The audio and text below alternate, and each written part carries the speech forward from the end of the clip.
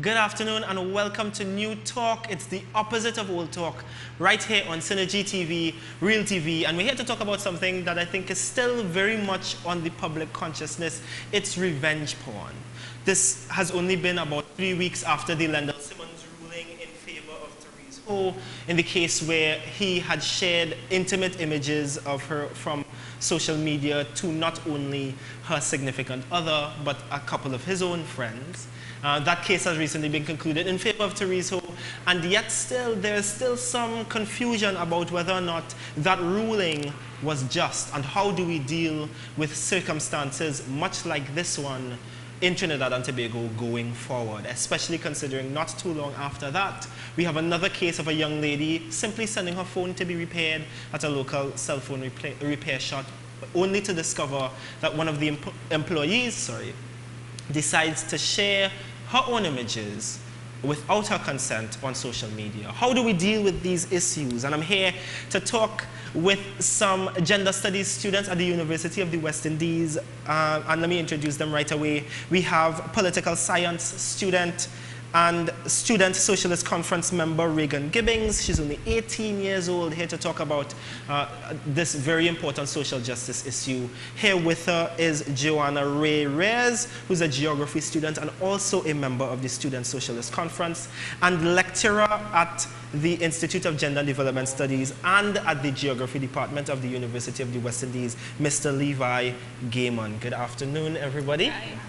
Hi. So I'm going to go ahead and ask the very first question.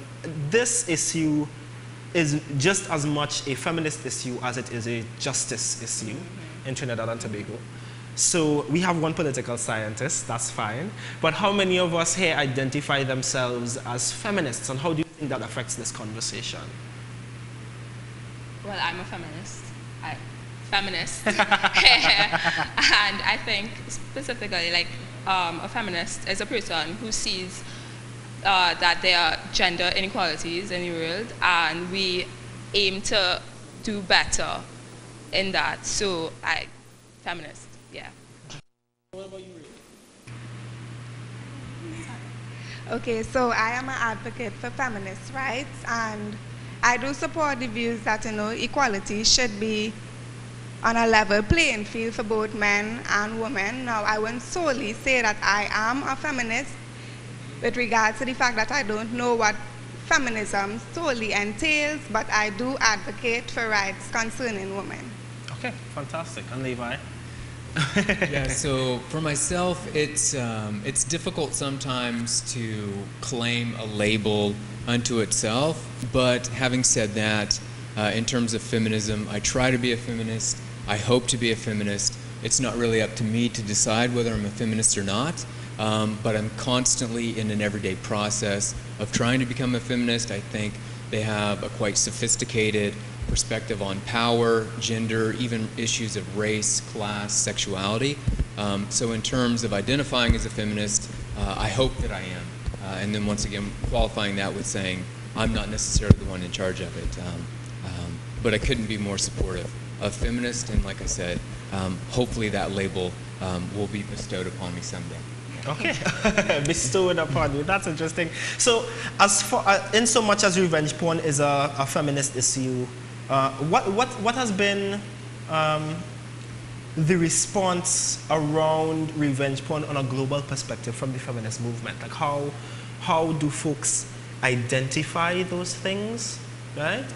In the sense of how do we define revenge porn? What is the benchmark? What's the yardstick to use? Okay, so the revenge porn, I think there's been a very strong vitriolic reaction for it, against it. I think that's necessary. Definitions of what revenge porn constitutes is varied and wide-ranging. I think the important thing to sort of consider or place in the foreground in terms of what constitutes revenge porn is consent as well as exposure. And so when people share photos of themselves, when they expose themselves in particular ways, if they don't consent to that being released publicly, then I think those constitute acts of revenge porn. And I think there's some significant deep-seated issues of power and control involved in that, and instances of revenge porn globally are impacting women much more than they are men.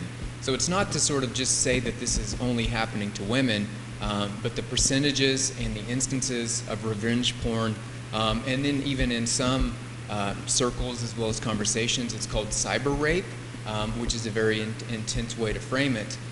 It has to do with consent as well as power relations and control and domination. And underlying those things are deep-seated issues of anger as well as entitlement. So sort of the perceived anger and sense of rejection that people face because they're no longer entitled to a woman's body oftentimes causes them to react in a very particular way, sometimes by exposing women and even sometimes men to things that they haven't consented to. Okay. And so, Johanna, that's a fantastic definition. That really sums it up. But with that in mind, the Landell Simmons ruling, I'm going to ask you really simply, do you agree with it? Well, I think Therese, in bringing it in taking action against it, I agree with her for 100%. So that was good. But I feel like the ruling was not exactly, it did not fit specifically the crime that was committed against her, in that the ramifications for her are more like would affect her in the long term, more like after this case. So a simple thing like writing a check and then handing her the money, like that's not, it doesn't necessarily make things better for her. Because when you search Therese Ho, like you're gonna come up, this case is gonna come up. But when you search Landell Simmons, it'll be cricket. I don't know, you might see it somewhere, you know. Right. So it would affect her differently, and I don't think necessarily that simply giving her a sum of money in one thing, it would, you know, would really help the situation. Okay, but then what should the penalty be for these kind of circumstances? I mean, the court is kind of, for some people, the court is only really justified in cases such as this. It's not a criminal charge. That Landell Simmons did not commit a murder, he didn't steal from somebody. Well, what could the penalty be? We can't put him in jail, can we? Oh, no, I don't think that would be just either, putting him in jail. However, like I think a more fitting response, so like for instance, like us talking about this now, every time her name is mentioned in this context, she should be given immediately a sum of money, something like that. I think would make more sense if we want to use money as like, you know. That she gets royalties for the mention of her name. Yeah, because I feel like, would we be talking about her, would we be making fun of her name or, you know, things like that if this case did not happen? You know, she wouldn't be a thing if, you know. Okay. So I feel like. So there's another name that's popping up in the Trinbagonian consciousness in much the same way, that of Nikisha Cornwall. Yeah. That's the young lady who sent her phone to be repaired at Bad Robot, only to find one of the employees shared her images without her knowledge. Yeah. And it happened before with Anya Ironchi. Right, and it happened with Anya Ironchi. Yeah. It just has been a thing that has been happening. Right, and it's been happening. And what's important to me is, while I think this is a way that men have behaved almost historically, right? With social media, the way that we do that has changed drastically. And I'm wondering if anybody has any thoughts on that. Like, how has social media changed the game as far as women's privacy and consent are negotiated? Has it gotten, is it still, because some would say that it's easier now for women to negotiate consent. After all, it is Therese who sent the photos. That's got to mean something. That's what some people say. Right? No? No. And he sent, she sent those photos or whatever, so she allowed him to see her body in that way, but just him. Right. You know, so I don't necessarily think her sending me photos means that that he has the right to share it with others. It's obviously like an intimate relationship, and I feel like that it's and I do agree that this has been a thing, like sharing intimate information with each other, with your friends for like a long time, but in a more private way. So it has changed over time because now we have social media or whatever. But I know it's still wrong. It's wrong. Okay. Raegan, what do you think? Okay, so persons may say if you don't want your nudes to be exposed, don't send it in the first place. Right. And though that might be a precaution to heed for future reference and all of that, I believe it was sent because you want to share that moment with your partner, and obviously no female is going to sit and say, okay, well, please do put my nudes on social media with the most longest, vindictive and humiliating caption ever. Of course not. So it is obvious that these photos were to remain private, and I think that it should be constituted as a crime that men share these photos on social media, and for all the persons who they post and they repost and they leave these comments should also be punished. Okay.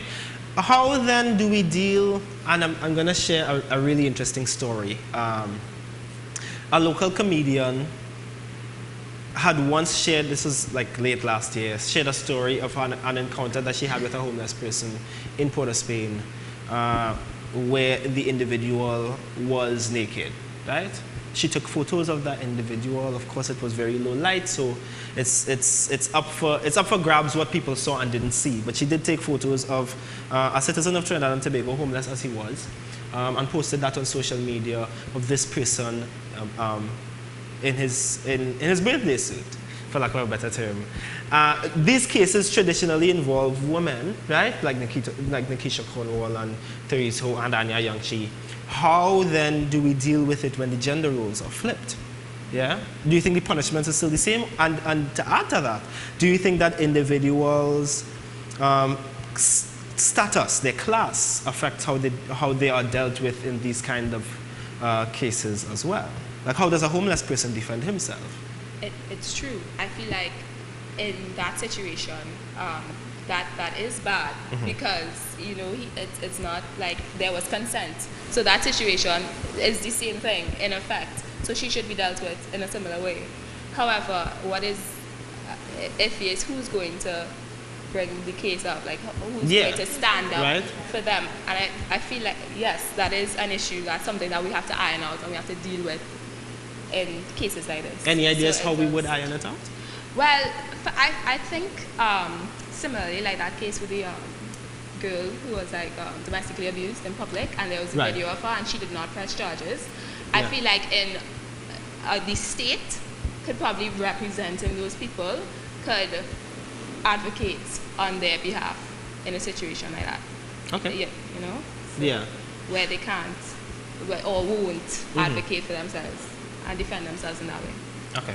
So, Levi, I wanna put you on the spot here. You're not from around here, right? You're actually from Kansas, and and you're lecturing at the University of the West Indies for a short period of time. Do you think that there's a difference between revenge porn in Trinidad and Tobago and the Caribbean and revenge porn in the U.S.? Well, I'm by no means an expert on revenge porn. I don't think in either context, but the things that I've seen come up in terms of revenge porn, while they may manifest themselves slightly different, and there may be particular situated languages and way things are discussed, I think the underlying issue at hand in both the United States and Canada, as well as other countries, as well as Trinidad and Tobago, I think the one thing that's sort of at the foundation of this all are problematic notions of masculinity and sort of deep-seated, ingrained, entrenched notions of what manhood is, of what men sort of are entitled to, as well as perceptions as to what women are supposed to be in society. And oftentimes, like in the United States, as well as Trinidad and Tobago, there is instances, and I think it's quite pervasive, of it's just the male objectifying gaze. And so basically the way that women's bodies are looked at, right? And they're looked at in particular ways, not in all instances, but I think the underlying issues are one, masculinity, and then also two, heterosexuality. And so in order to sort of have a conversation about revenge porn, the vast majority of cases of revenge porn are also taking place between heterosexual couples. So what does that mean in terms of revenge porn? Is heterosexuality a problem, as well as notions of manhood and masculinity? So very much differences in terms of particularities, but there's also an underlying foundation that I think is very similar. Okay, cool. And we're going to talk about more of that in just a bit. We're talking gender, sexuality, justice, revenge porn. You're watching New Talk. It's the opposite of old talk. You will be back right after this.